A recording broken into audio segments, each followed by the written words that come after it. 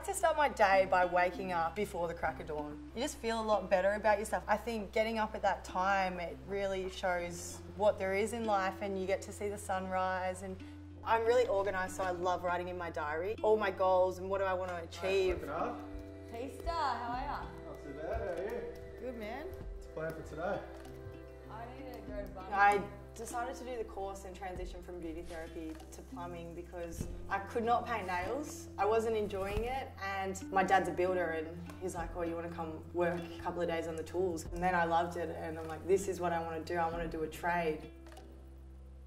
I get my motivation from looking at other people's lives and they're not happy with where they're at, and I think to myself, well, everyone has a chance to change where they want to be.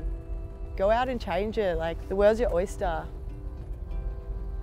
TAFE definitely changed my mindset. Going to a TAFE where you can do the hands-on stuff, you only have to push yourself, that makes you really appreciate it and want to learn new things and really get out there and give it a crack.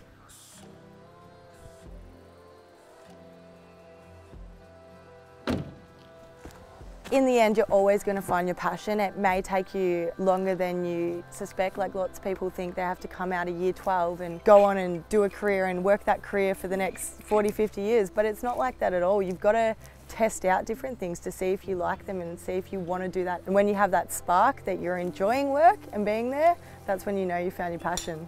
Yeah! Yeah.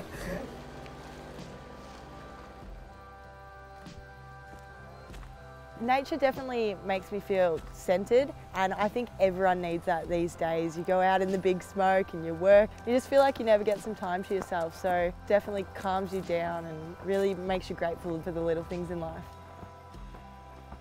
When I first started looking into courses at Swinburne, I thought, yes, I'm going to do an apprenticeship. After that, I'll go out and chase my dreams. So I feel like if you have something like that under your belt, you've always got it to fall back on later. So I did my apprenticeship and now I'm out chasing my dreams. Swinburne helped me level up. It let me take a step out of my comfort zone, and I think that's the first thing you have to do to achieve extraordinary things in life. Just get on it and do it now, because it was the best thing I ever did. G'day, my name's Amy. I'm the co-founder of Tiny Stays, adventurer, plumber by trade, and I studied my Cert 3 at Swinburne.